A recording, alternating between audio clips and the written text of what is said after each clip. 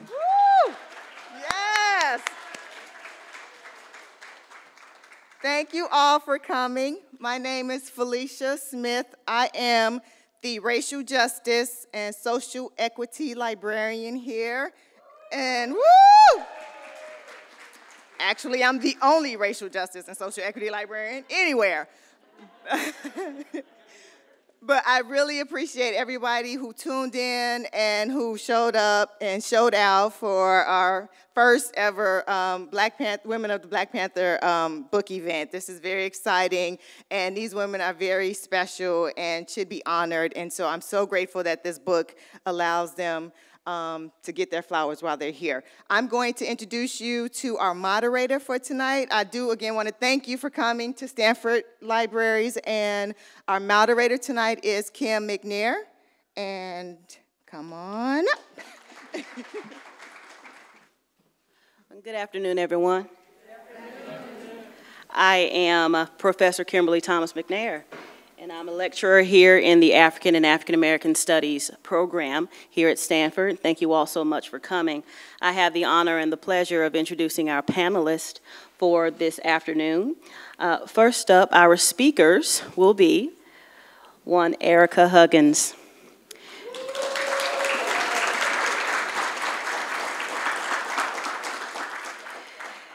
Ericka is an activist, former political prisoner, and leader in the Black Panther Party. She has devoted her life to the equitable treatment of all human beings beyond the boundaries of race, age, culture, class, gender, sexual orientation, ability, and status associated with citizenship. For the past 40 years, she has lectured across the country and internationally. She spent 14 years in the Black Panther Party for self-defense and 8 years as director of the renowned Oakland Community School from 1973 to 1981. Everybody, please welcome Ericka Huggins.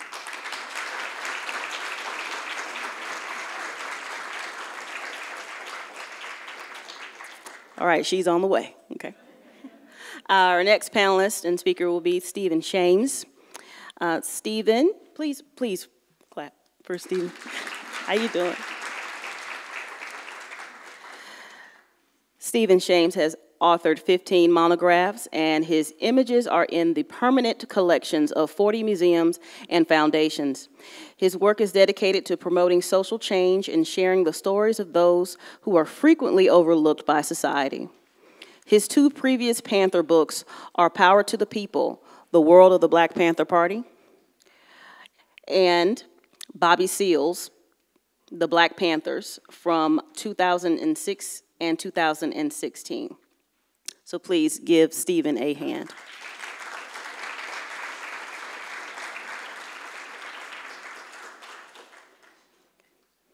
Our next speaker is M. Gayle Asali Dickson, known as Asali.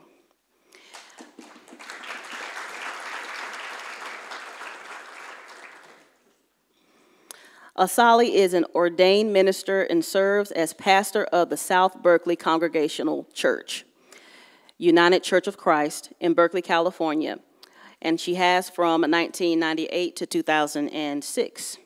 Prior to serving as pastor of SBCC, Gayle Asali was a graphic artist for the Black Panther Party newspaper and drew for its back pages under the name Asali. So please give her a hand.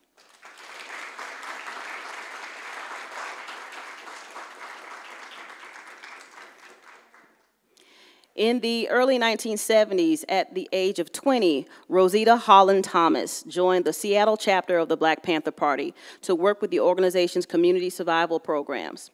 She played a central role administratively and organizationally in establishing the free medical clinic while also working side by side with fellow party and community members to implement the free breakfast program for school children. So please give Rosita Holland Thomas a hand.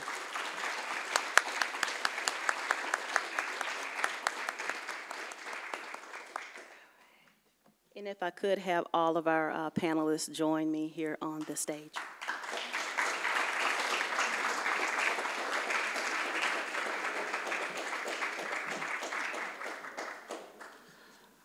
We are first going to hear from Stephen, who has a PowerPoint slideshow.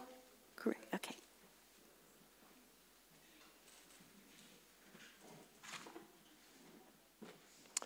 Evening, everyone. Thank you for coming.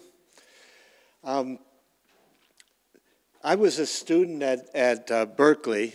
Some of you may know of Berkeley. That's that school. The football team always kills Stanford every year. Ooh. Okay, that was a joke, because actually the opposite is true, isn't it? Berkeley's never been known for football. Anyway, I was a student at Berkeley, and I met the Panthers. The Panthers were often at on the campus, and I was 20 years old, and I was a young photographer, and I was working for the Berkeley Barb and some of the other underground papers, and documenting all the things that were going on. In fact, in 1969, at Berkeley and San Francisco State were the first two third world, at Berkeley we called it TWLF, Third World Liberation Front, strikes to create a Black Studies department. And at Berkeley and San Francisco State were actually the first two Black Studies departments in the United States. And the Panthers were active in both of those struggles. At any rate, Bobby Seale became like my big brother and mentor, and brought me into the Panthers and changed my life, because I really came firsthand, you know, as a student, to really see the most progressive revolutionary organization in the United States, of which 2/3 of the members were women, and women were the backbone of the party. Women ran, for instance, the medical clinics. And what's interesting about the Panthers is they didn't make people come to them. They went to the people. And you see here in this picture that two women and a man are doing sickle cell testing, which the Panthers were doing when the government was basically ignoring testing for sickle cell. And here again is sickle cell at one of the Panthers' conferences. The Panthers would have conferences like this, and they would give away bags of food, and not government food. Those of you who are familiar with what we used to call government cheese and government food, there was nutritious food in the bag. And every bag had a chicken, loaves of bread, milk, everything that was healthy. Again, medical. And you see in the picture on the right that the Panthers were in somebody's home. The picture on the right, the left is sickle cell testing. On the right is the breakfast program for school children. Again, in 1967, 1968, the government of the United States was not feeding children breakfast and lunch in schools. They did it because they were embarrassed, because the Panthers started doing that. And I think they were, Ericka can correct me, but I think they were feeding 10,000 children a day, or was it more? Maybe more. Okay. At any rate, the Panthers were the ones who did that, again, serving the people, body and soul, and the women were the backbone of this. The women were the ones who were making it happen. One of the reasons I'm so proud to be involved in this book is that, and I know the women in the audience know, and most of the men know this also, women have been active throughout human history, but they often do not get credit for anything. If you read, you know, when I was studying history in school, it was all about what great men did. I didn't even know when I was like a kid going to school that women did anything except stayed at home and cooked. You know what I'm saying?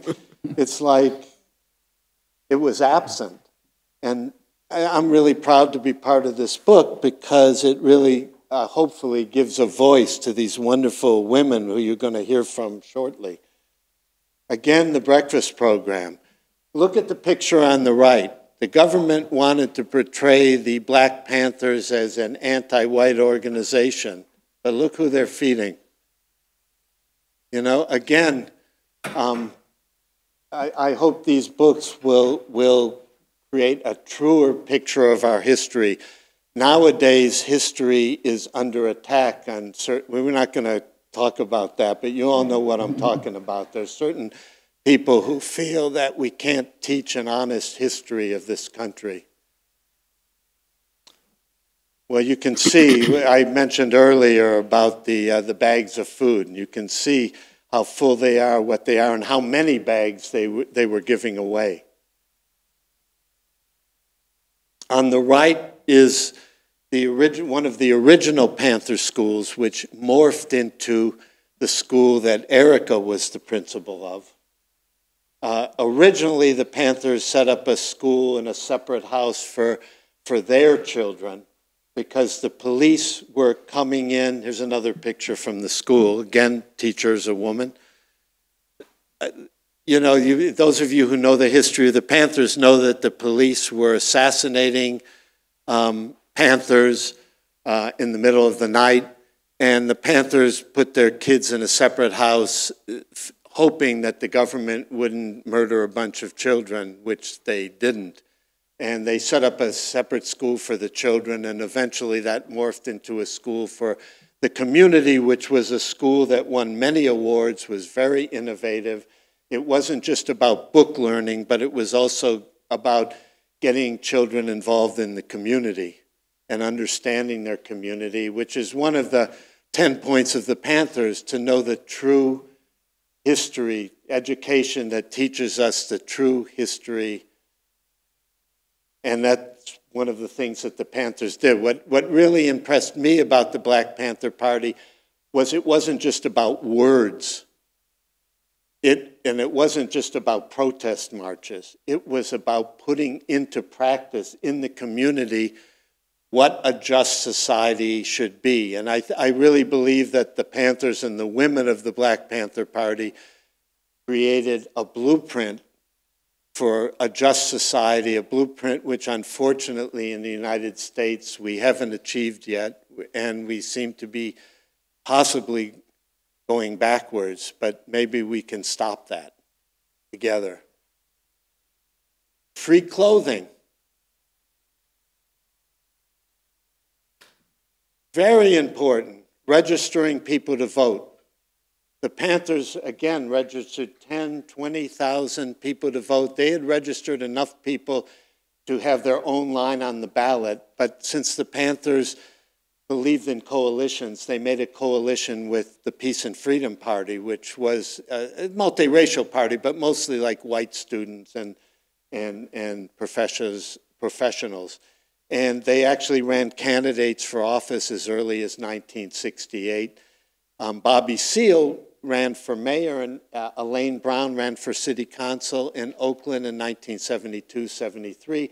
Bobby Seale came in second.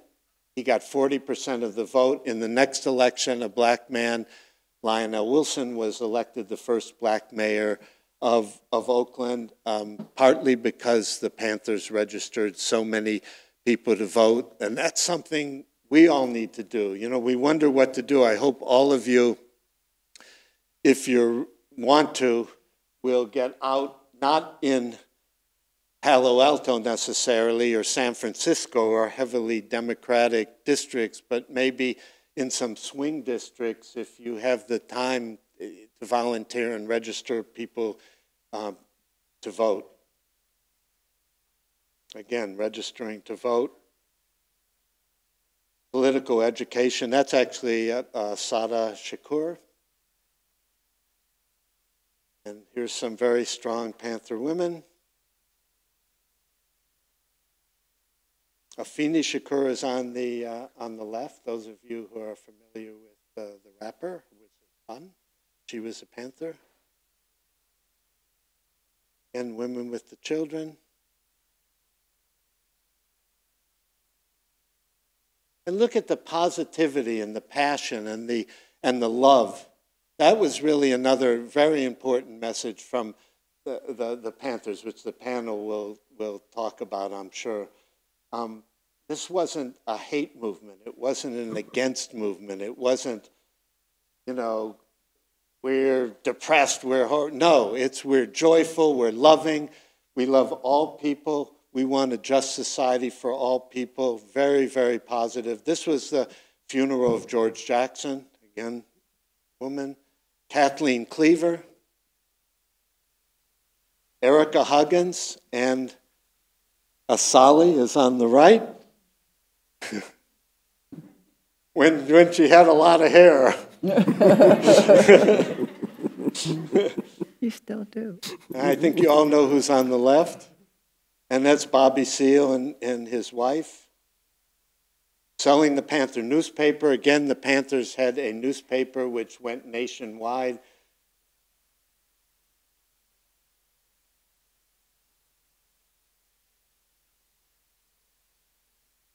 And I will now turn it over to the panel of the women who can talk much better than me. Thank you, Steve.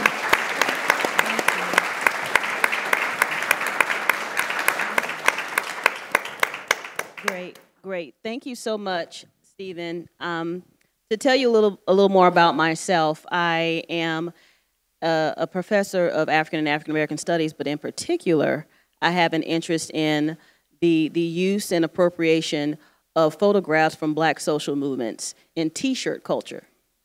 So I'm sitting here wearing a T-shirt.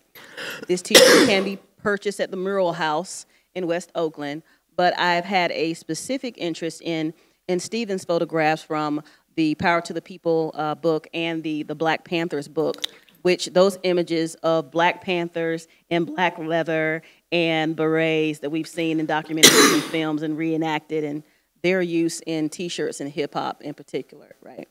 And so it's an honor to, one, be able to speak with you all more about how Panther women understand themselves, right?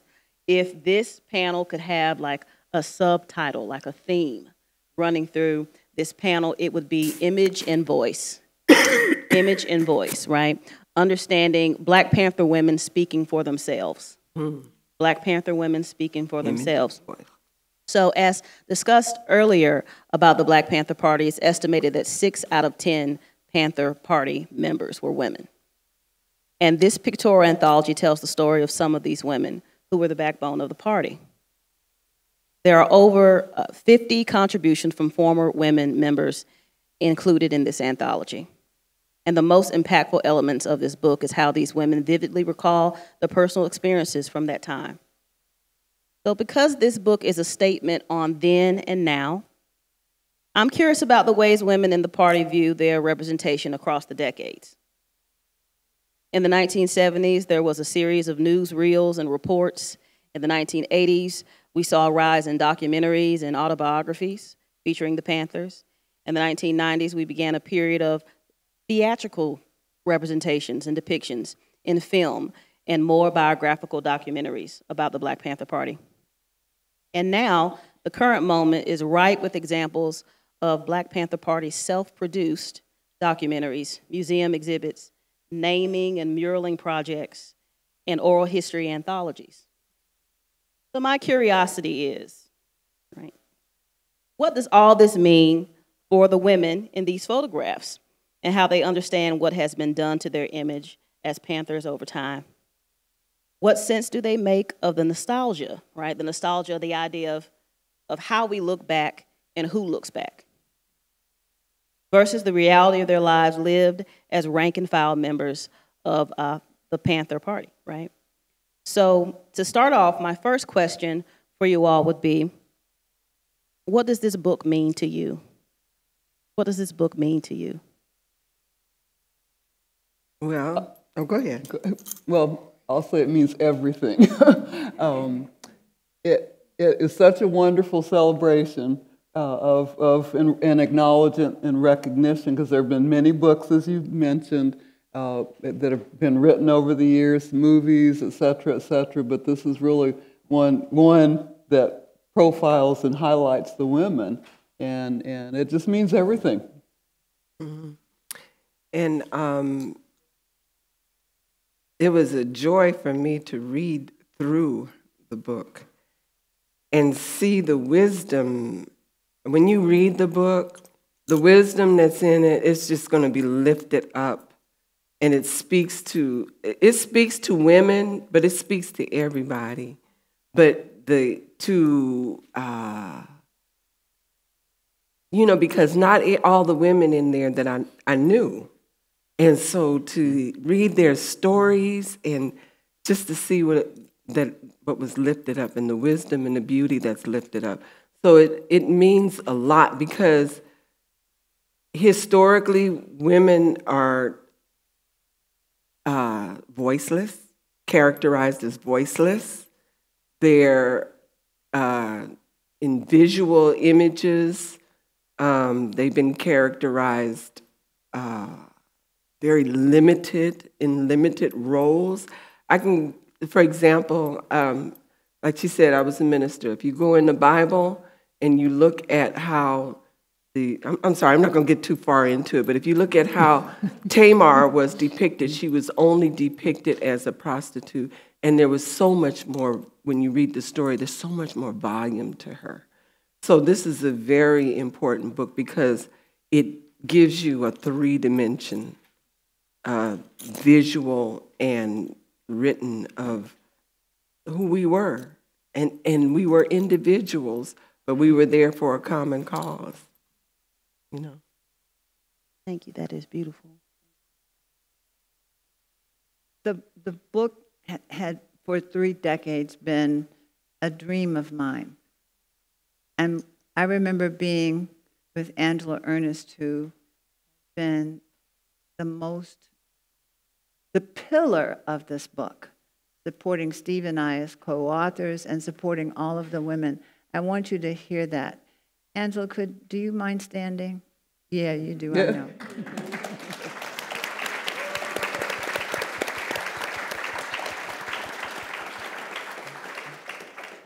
And she said once, and this is part of what my dream was, that when she began as an undergraduate student at 18 to look for the women of the party, couldn't find them.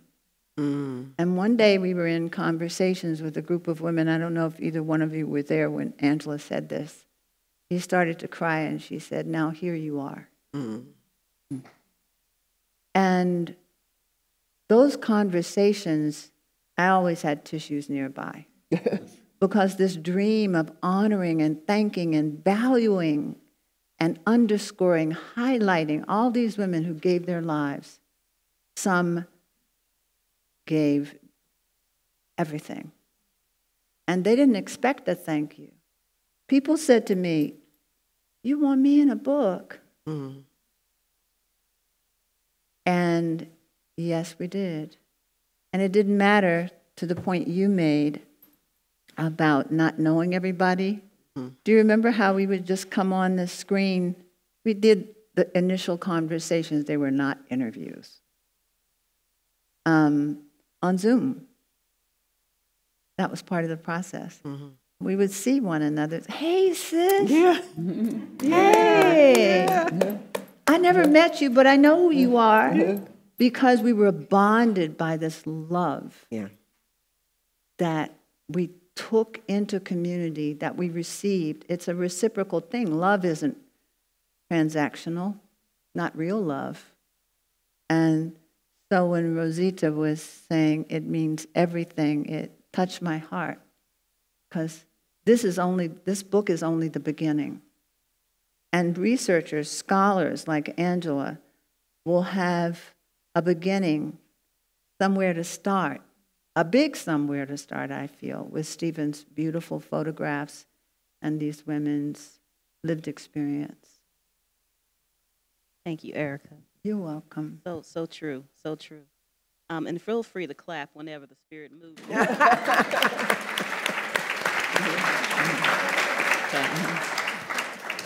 Tea. Yes, please. We're informal here, and I want to make sure y'all are taken care of. Okay.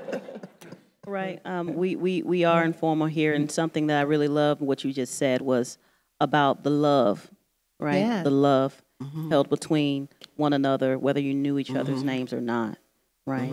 And within the party, that's something that a lot of times photographs that find its way into the visual lexicon, right, out there in the popular that is circulated the most, those are not the images that we see, right? No. No.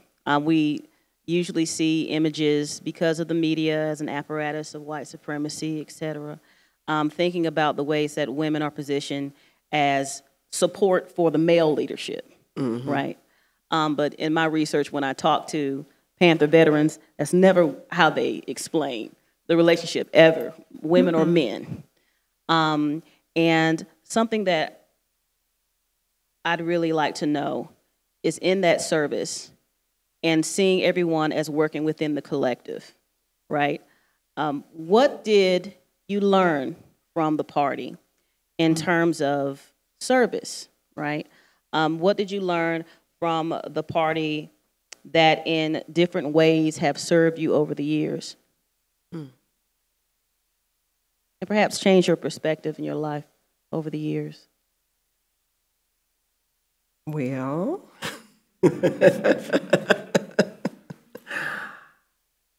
ask that question again. Okay. Just Tell me what you learned about service from the party, and if you could give us examples of the different ways that you served in the party. Yeah, I would hope that I can make it brief. First of all, I was not the first artist. Ericka Matalaba Lewis was the first artist, woman artist. But I was the only woman artist between 72 and 74. I joined in Seattle when we were called down here. They recognized my talent, and I started working for the newspaper. In 74, when the school opened officially, I began to work in the school. And I taught art. I taught preschool using art as a tool, and then I was an art teacher for the general school, and I did things like the logo for the school, so I used my art that way. So my art was used in the newspaper to serve as a communication and art crosses boundaries without having to talk a lot or write a lot. It crosses literacy, illiteracy, it crosses all kind of boundaries and borders. And we were teaching the children how to think, not what to think. All of that is service. And we were when I was doing for the newspaper, the time that I came in was during the election, the campaign, Oakland, a base of operation, and we were running Bobby Seale and Elaine Brown for office. And we tied everything to the 10-point platform and program, which says that caring was the focus. Caring, we should be in a, what did I call it? Social safety net. There was no social safety net, or very little social safety net for people that in our communities. And so we were basically, this is what we're supposed to have, is a social safety net. Children should eat. There should be medical care for the community, et cetera. Okay, so trying to make it short, trying to condense it. Okay. You are free to explain as much as you like. Well, so anyway, that's service. And we were taught to serve the people, body and soul. And that's what we did. We created programs because we cared for the community, okay?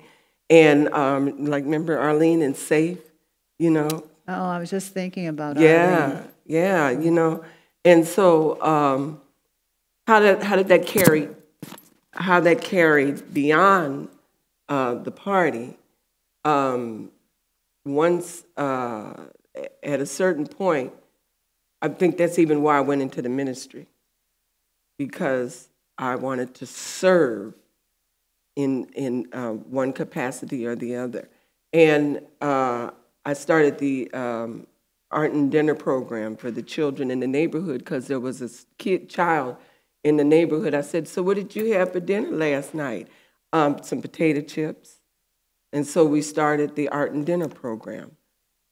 I could only do it my goal was to do it for 7 days a week, but we can only get it for one day, and we allowed the Little Bobby Hutton tutoring program to come into the school. I was on the Berkeley dispute resolution, and I was an advocate for mental health in the city of Berkeley. So I did, it was just automatic. And it wasn't even a thought like, how do I continue to serve? It was just automatic. Mm-hmm. And since 2010, I've started getting back into my art again. And so I continue to work to serve through my art. Thank you, Asali.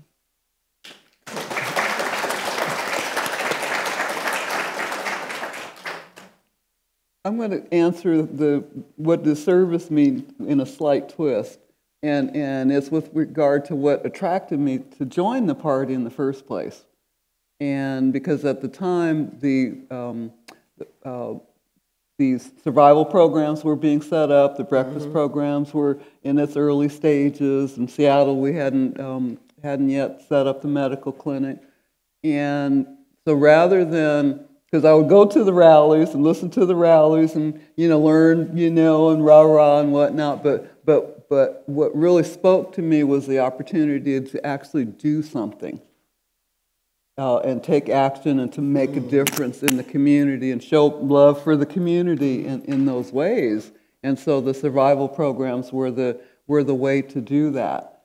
So and I always think about like a day in the life of a Panther member, right? Which was wake up in the morning, go out to one of the breakfast program locations, cook hot breakfast, clean, serve the children the breakfast, send them off to school, clean up, get back, change clothes, go sell papers, right. come back, and work in the medical clinic, or if we had a project to take sickle cell anemia tests at the high school or whatever. So it was like a day in the life. I mean, my whole life, and that my day was dedicated to serve in the community. And the other thing was, it wasn't just us doing the serving, is that the community members we call community workers, and they were just like, they were there at the breakfast program locations, the mothers, whoever in the community come, and work with us together, in order to deliver these wonderful programs that I'm still so proud of. So, yeah. What you just said really made me think about a follow-up question that I had, and you took the words right out of my mouth. What did it look like in a day and in the life of a rank and file regular, Panther member, right? And I have that question because so often students, 19, 20-year-olds, might ask, well, what can I do? I don't have a degree yet. I don't have, any letters behind my name. I don't have any special skill set. I don't know how I could contribute meaningfully to an organization, so I'm just going to wait 4 years. And then I'm going to wait until I get my master's. Then I'm going to wait until I own property and I have a house, right? Tell us what it was like as a 16, 17, 18, 19-year-old coming into the party, and what were some of the things that you did every day, like everyday tasks? Because what I'm hoping in this conversation we can illustrate is this idea that you start from where you are. Mm-hmm.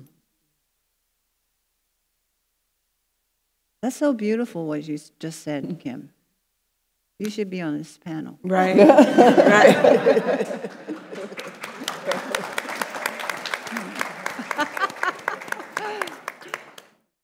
But what everybody is saying is that we talked about this yesterday and the day before at the events. We're having events all over the place.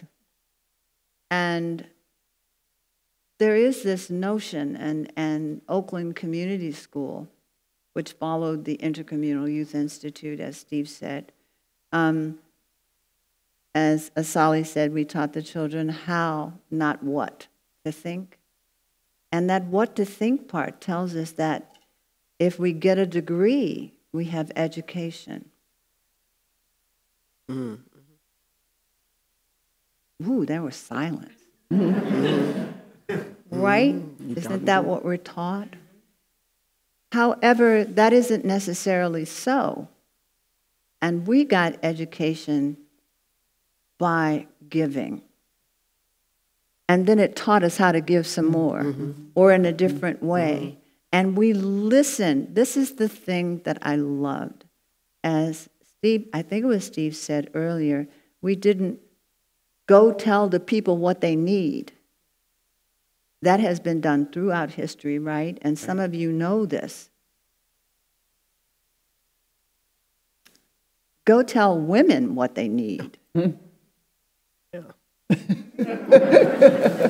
what they ought to do with their bodies. We did none of that. We said, what is it that you want? You children, the elders, you children could feed the babies. I can't get to the grocery store or the bank. Could you children take me to the bank? That's how we started a seniors program, the Seniors Against a Fearful Environment. They're getting robbed. Remember Yeah, they were afraid of being robbed, but they weren't bitter about it. They just wanted to get to the grocery store and back. And as we did what we were doing and what was in a day, some of it was looking at how we could do it better and talking about it. And so when we were remembering Arlene just a minute ago, she died in her 30s, and we don't know why. But I remember her because she called me one day, Ericka, I just took Miss Johnson to the bank and to the grocery, and I brought her home. And she said, well, honey, you can't just leave. Come on in and get something to eat. And what Miss Johnson needed was companionship. Arlene found that she lived all alone in her house, none of her family around. Because we don't respect elders. Yeah. I'm not talking about the ones of us on this. Right. No, our country doesn't respect children and elders, young people and elders. And so Arlene called me to say, I think we need to add something to this Seniors Against a Fearful Environment program, the SAFE program. We need to make sure we visit them regularly. And yesterday and the day before, some of the women on a panel at Marcus Books or at the Mural Project were talking about how their day included going to see what the elder named Charles, what had he gotten his medicine okay? Did he eat his dinner? And they went door to door. This is how we were. We weren't sitting and talking about what could be done. We were bored with that, really bored with having a meeting about a meeting to figure out right. And a committee. Have a committee. That's right. And then a committee. Right. Because we knew what was wrong. What we needed was to just listen to what people thought would be some kind of good medicine. And so the programs, the 64 community survival programs, developed out of that. The free shoe program. Children couldn't go to school in New York City in the winter with no shoes, and so they didn't.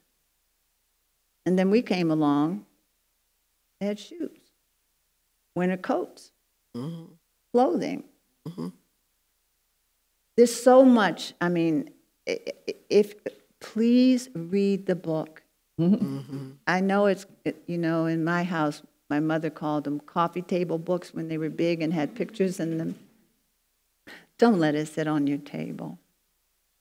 And don't overthink the women's words or the photograph. It's not a research project. It's for your heart. We need to bring love back into the recipe. Come on now. Yeah. And as I was remembering Arlene and her sweetness for Miss Johnson, that changed the whole, that one little phone call changed the whole SAFE program so that we did visit them. And the school was like that. 3 little boys, I said, why are you at the school at 4 o'clock in the afternoon? Does your mother know where you are, your father? And they looked at me a little sheepishly and said, Mama's working, 2 of them were brothers. Mama's working 3 jobs. So she doesn't come home for dinner. And I stood there and I looked at their beautiful brown eyes and I thought to myself, that's how it is in our communities. Now, if your mind is going to why the mother wasn't there and why the child ate potato chips, that's the wrong way to look at it. I don't know about wrong. That's a surface way of looking at it because it's systemic. No child in the United States ever. There is no reason why people are houseless. And we walk by as if it's their fault. Back to what I was saying about the little boys. So I said, so if you went home, dinner wouldn't be there. Yeah, that's why we're playing basketball out here. Come on, let me get you some snacks. And I got them all kinds of things that they could eat until their mother was home. And then I went in the kitchen. In the school kitchen where we served 3 meals a day, home cooked, intentionally and healthy. And I said to Melvin, the head chef in the kitchen, Comrade, the children are hungry. We give them breakfast and lunch. What can we do? And he smiled. He had this very gentle smile. And he said, well, we could do something. I said, well, can we have dinner too? And he said, yeah, Comrade, we can do that.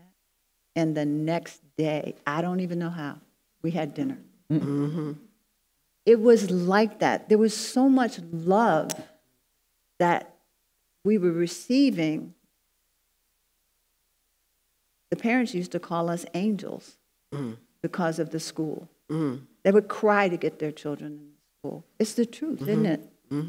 And we were receiving love, so we could only give it back. That's how it works. There's no small bit of love in anybody's heart. It's infinite.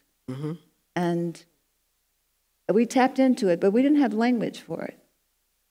Right. We're not even really like conscious, like this is what I'm going to do. I'm going to love. No, it wasn't like that at all. It's innate, that caring, that humanity, that caring for one another. And yes, it stayed with me all my life. All my life. So whatever's in front of me is what I do next. Because of the way that the party showed me that if you see something that needs to be done, who are you waiting on? President? Promises. But I'm talking historically, not just right now. But it also, the Black Panther Party taught me how to be in the present moment. So that when I heard about HIV and AIDS and the toll it was taking on Black and brown communities, at the height of the epidemic, which became a pandemic quickly, I worked at Shanti Project in San Francisco, which was one of the leading organizations. And as a result, I was able to love and be loved. It didn't stop when the organization ended, is what I'm trying to say. It stayed on. It is part of the legacy. Love is part of the legacy of the Black Panther Party. You serve the people, as one of the women in the book says, in order to serve the people, you got to love the people. Mm-hmm. So. Thank you so much for that. I think you have already started to answer my next question, which was really, you know, how did the party change your life? Right? Really, that's my next question, because in serving, you do acquire a particular skill set as an organizer, right? Yeah. That can then be translated in your careers, but also in your life of service. And I'm wondering, Asali and Rosita, if you could tell us how then did the party change your life, and from a perspective of how you see yourselves now, looking back. When I left the party, I changed my life in an immediate way, in that because when I was in the party, I had my high school diploma, and that was it. And I was fortunate to have gone through a high school that had like really advanced administrative skills, so I could type like a maniac and take shorthand, and you know, I was job ready coming out of high school, right? Which those skills were applied within the party. So when I left, I started work on an associate's degree, and it was guidance counseling was the major, right? So I ended up finishing that first degree, and then working in which was the poverty programs at the time, working with disadvantaged youth and adults, and helping them, you know, secure employment and training, either on-the-job training, vocational training at a junior college or whatever, and then counseling and coaching to, you know, to help them kind of understand where they wanted to go in life and with this opportunity. So I did that for a number of years. Then I ended up finishing my bachelor's degree in human resources, and leveraged that, you know, the previous experience as in human resources as a recruiter. So then how I gave back was working, you know, in the community with the Urban League, and, you know, helping folks write their resumes and do interview preparation, et cetera. So it was all just kind of that whole giving, and that lent itself to my talents and where my passions were.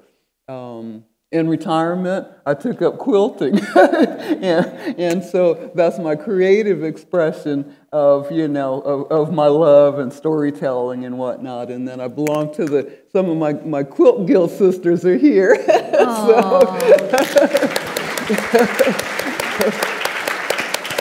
So I belong to the African American Quilt Guild of Oakland, and part of what we do is give back to the community in terms of charity quilts for, you know, neonatal unit at Highlands Hospital, and one of our other partners is like a child advocacy working with abused children, and so they each get to take a quilt, and, you know, as part of the program that Calico delivers. So we do charity quilts that way, and then we also conduct, you know, community workshops, working with kids in schools and whatnot, and helping them learn how to sew. So those are all parts of, you know, how the party has made a difference in my life. And that's Rosita's quilt in the back. Both of them. Both Yes. of them, two of them. Yeah. Yeah. And one of them is in the book. Yeah, yeah. When I was reading in the introduction, Stephen, where you were talking about how absolutely politically aware and everything you were as a teenager, or unaware. And I was a teenager, I knew everything. Right. And I think about, I'm 60 in 1966, so I'm in high school, and I'm like oblivious to almost everything, right? You know, and then I get out, and I'm coming to your response, and then I get out, and there's a cultural revolution that's happening on the West Coast, and it's for Black people. And it's like the Harlem of the West Coast. Mm-hmm. And so in this cultural art revolution that's happening on the West Coast, there's, like I said, language. It's communicating to people that didn't like to read, like me, you know. And so it's communicating community. And it's communicating, as Ericka was saying, love for humanity and one another, you know. And so I'm coming into an awareness of, who I am as a Black, not woman, but a Black person. And I'm like, I'm okay being Black, you know. I like being, I'm glad, you know. And so there's also that's so adorable.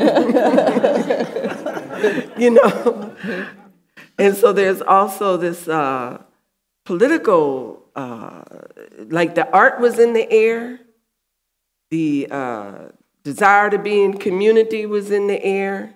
You walk down the street, and for some reason there was this desire to say, "How you doing, brother? How you doing, sister?" And power to the people. I don't know. I have no idea where that came from. But the Black Panther Party was also started in 1966.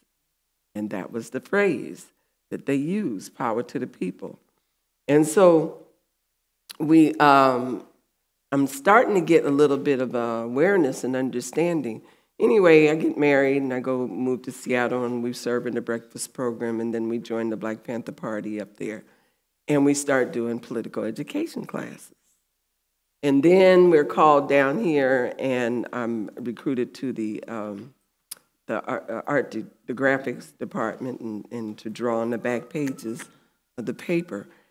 And now, not only am I just drawing, but we're adding words and language that's all related to the 10-point platform and program, which is saying that housing is a right, eating is a right. Why are we being hoarded into jail? You know, and so what was happening for me was I was becoming more politically understanding of this world that I am living in, and that my people are living in. And that people, period, because what the Black Panther Party did, we crossed boundaries. We said yes for Black people, but we aligned ourselves with all oppressed people.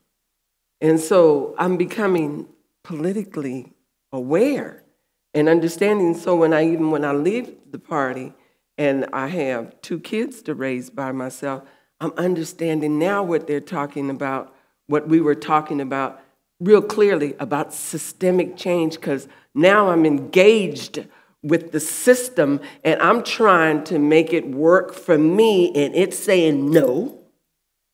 And I'm saying, but you got to work, you know. So I'm beginning to understand that struggle. And that over the years, as you were talking about the voting and everything, well, we're going to change this way, or let's reform it this way. We have to move, I'm sorry, I don't mean to go that way. But what I recognize very clearly is that the system is not caring. And how do we move to a caring system? So that was the big thing that came to me. And I'm going to tell you one little story. When we were going, it was the 50th anniversary, and I was researching my images on the back page. And I started reading articles in the paper, right? You know, I typeset the articles, so they were in my head, but that's why I have whatever the understanding is. But I started reading some of the articles that I typed, and I was like, no wonder I think like that. You know, I understood how capitalism worked and the taking of the raw materials and making it here and selling it back. By reading an article by the president of Jamaica, who had sent the article to the Black Panther paper, or we got that article some kind of way and put it in there. It's a very educational process for me. Thank you so much.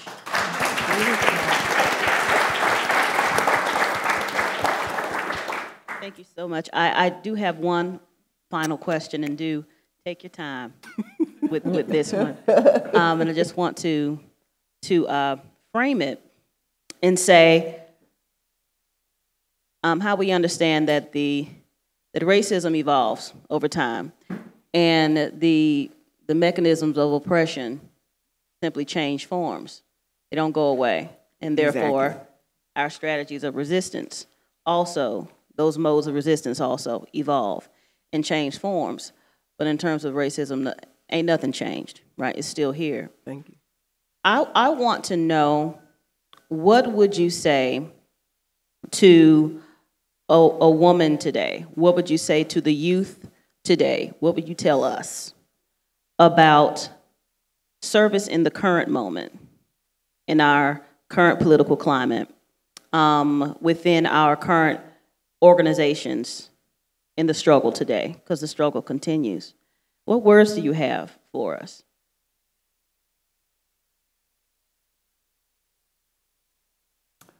I would say, we talked about this slightly earlier, is like look at where your particular passions and talents, and what gets you energized, and think about, just know yourself in that sense.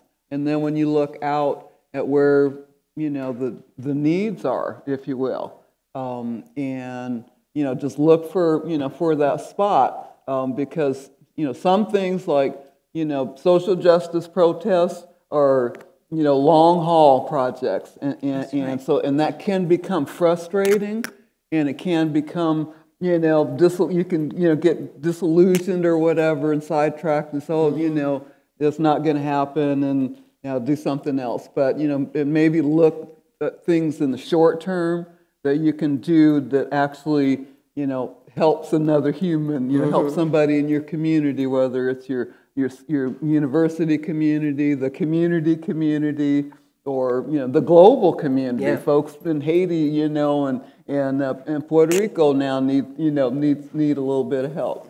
So absolutely. I mean, all over the planet, right? So so just look for ways that maybe short term and then the long haul, because things like the 10-point platform, that we're still fighting the same stuff: healthcare, food, decent housing. so kind of balance is what I would say. Find your passion and go for it. I'm gonna piggyback off of that. That is okay. Because we all have gifts. Some of the gifts are she's unfair. Because, see, she had the left brain gift and the right brain gift.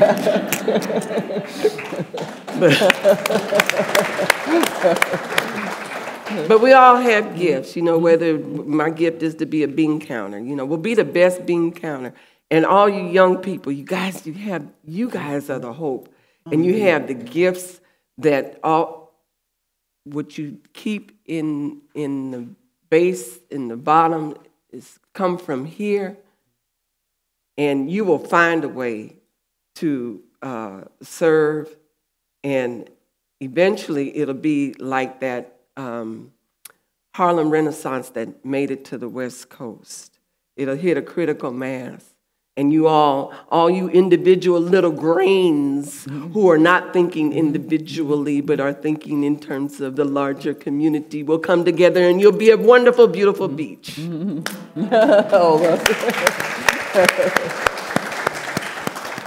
you. Ericka? Kim, there's so many things I'm thinking about, But I'm sorry for the young people in this room and everywhere that we couldn't collectively hand over a better world. Mm-hmm. That's one thing I'm thinking. But here it is. Here we are. And I was thinking also how we used to say, we'll see revolution in our lifetime. Remember that 3 years. 3 years. We were so young and so naive. Yeah. Median age of the Black Panther Party members, 19 years old. That's the median age. Mm-hmm. But my friend Ericka, who was one of the very first women to join the Black Panther Party, was 16. And so it's important to remember that sometimes we have naivete about how long something will take. And in all the languages around the world where there are movements and struggles, you'll notice that people use terms like the protracted struggle. It's not just rhetoric. They're trying to say it will take generations, but carry some kind of baton that you're willing to pass on, is what I've learned. And so if you remember the passion that originally inspired you to step forward and step out, if you can remember that every day at least once, you won't become so despairing that you walk off. That's one of the things that happened for me. And where did I learn that? In prison. Where did I see that I could do something even there? Even though for quite some while I was in solitary confinement. But once they released me into the general population, whoa, whoa, whoa. And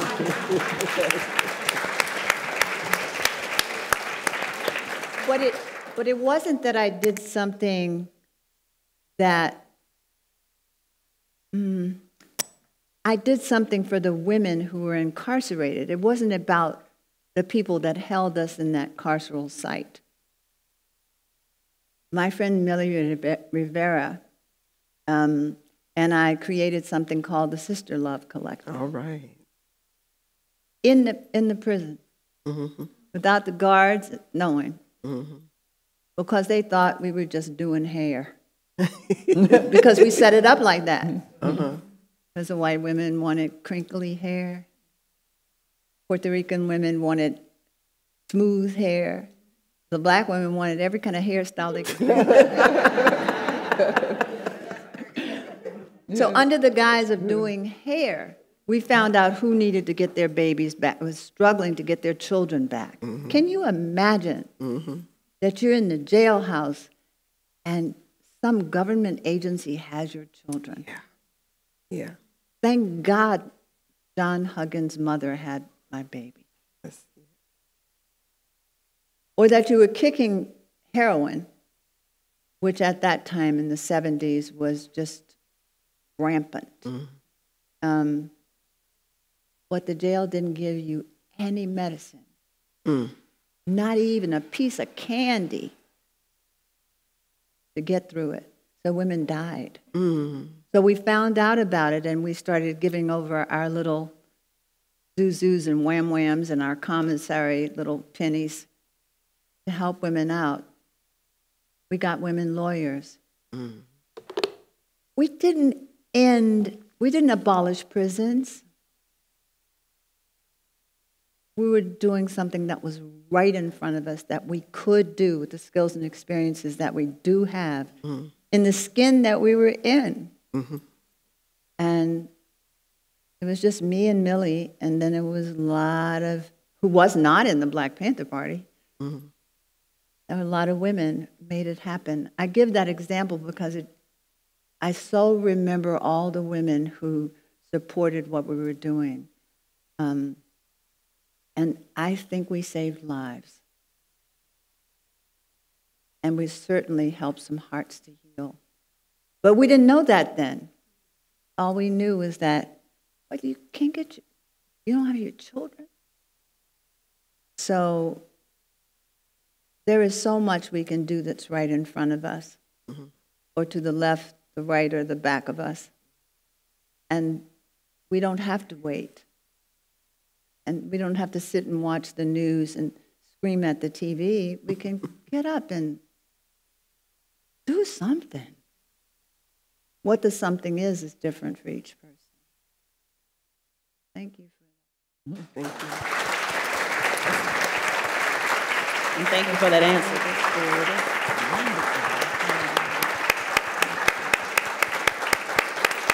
So please give our panelists a round of applause.